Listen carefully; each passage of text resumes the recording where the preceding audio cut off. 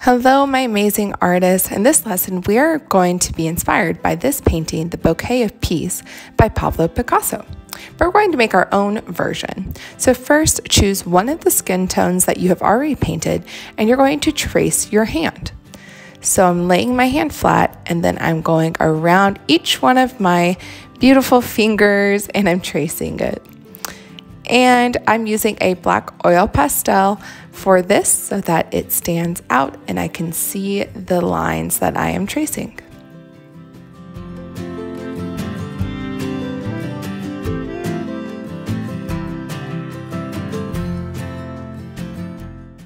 I like to trace my hand and then draw the wrist. All right, after tracing our hands, let's cut these out.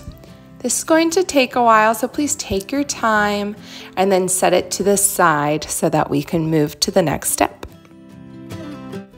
So after choosing any colored piece of paper that you want, write your name and then flip it over. This is going to be our background. So we're going to collage these hands on top, just like how Pablo Picasso's painting has two hands holding flowers. We're going to also do the same idea. So then with oil pastels, I'm going to draw some circles. I'm drawing 1, 2, 3, 4 different circles. These are going to be my flowers. So I want them spaced out. Then this is where you have some choices. Maybe you want to add some spiral designs to the inside of your flowers. And then start drawing some petals. You'll notice I'm drawing each flower unique. I'm making each one different, and that's to create some variety in my artwork. You are more than welcome to do a similar design and style that I am, or you can choose to make your flowers look different. That is totally up to you as the artist. But I do ask that you take your time on your flowers, do your very best drawing and coloring. And watch my video just for some ideas before you start yours. Hopefully you'll get some inspiration.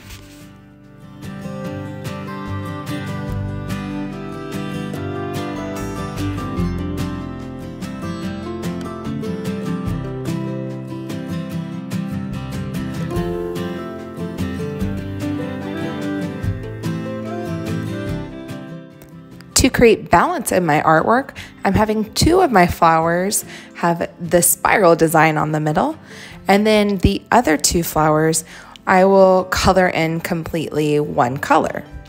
When we have balance in our artwork, it allows the viewer to move around the artwork in an easy and really appealing way.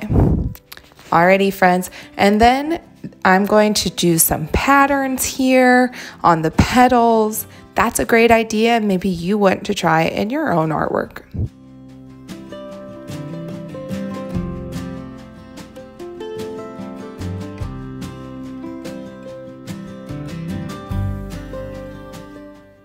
So while you are designing your flowers today, I want you to think of how you can use the elements of art.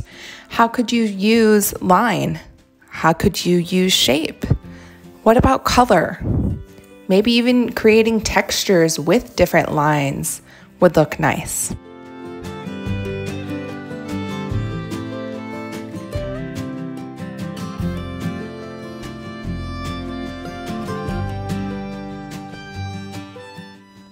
And then we need some stems for our flowers, something that the hands can be holding onto. So again, I'm going to create a pattern using a dark green and then a lime green, a dark green and a lime green. And then to just make this stand out a little more, I'm going to make them thicker lines. So just color back over them with a thicker line. And I'm adding some little leaves here just for some more details.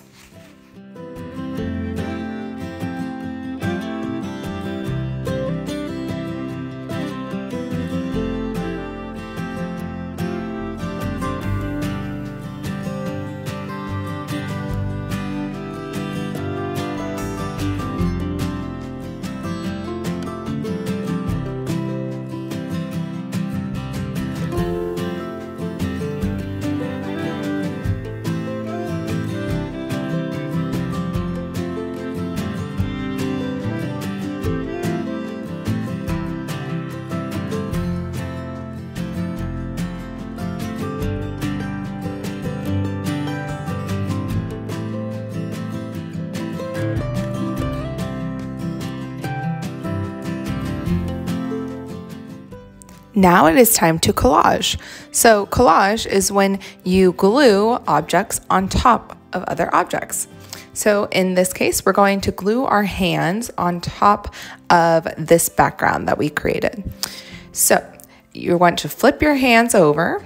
Let's do one at a time. I'm tracing the outline of my hands, and I'm just putting a whole bunch in the middle.